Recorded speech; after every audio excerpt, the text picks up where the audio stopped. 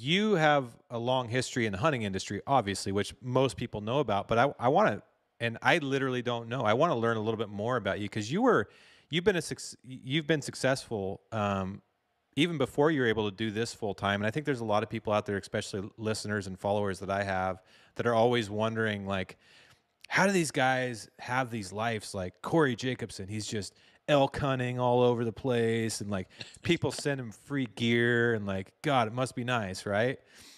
But you owned was it a construction company or I like did. tell us Yep. a little bit about that. Yeah, actually, I got my college degree in mechanical engineering and worked for 10 years as an engineer in the semiconductor industry. No way, which we need more of now. Oh, yeah. Yeah. Well, and the funny thing was, I am the furthest person from, at least then, I'm a little better now from a technology standpoint, but then I worked for 5 years in the semiconductor industry before I bought my first computer.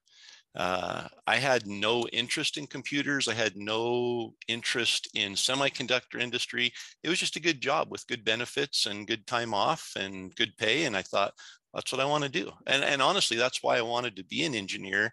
I had a good friend from Tennessee that was an engineer, and he came out hunting every fall.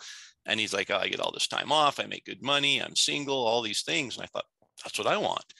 And after 10 years of doing it, I think the last 3 years were just dreadful. I hated going to work. I would wake up almost nauseous in the morning, knowing I had to drive to work. I would stare at the clock all day, waiting till 5 o'clock so I could leave. I had no passion for it. I had no interest for it.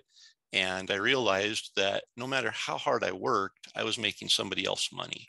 Mm. And so that led me to start looking into other opportunities. And I didn't have a whole lot of other experience in anything, but my wife and I had built a home, and we had a horrible experience with the home builder. And, just as far as scheduling, he was just very inconsistent, very unreliable, made up stories all the time about what was going on. And I made a comment at one point that if this clown can build houses, anybody can.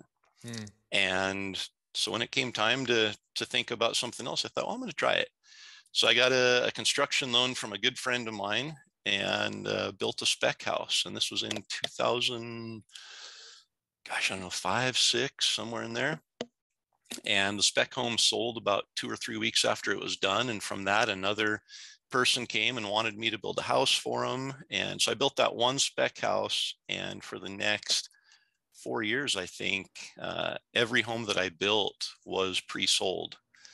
And then 2008, 2009 came along, Mm. and I've been so incredibly blessed with everything I've done. But, my wife at the time, not my wife at the time, my wife now at the time, she gave me the freedom to leave my job in the semiconductor industry and take a huge risk Does in she owning our own had it? business. So you guys had dual income?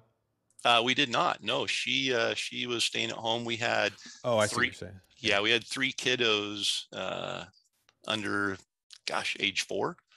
Mm. I've And been through she, that rat race before yeah, myself. that's a scary time in itself. But to leave, insurance and guaranteed Hmm. checks and all of that to go do something that there was no guarantee, she's the one that said, if you feel good about it, let's do it.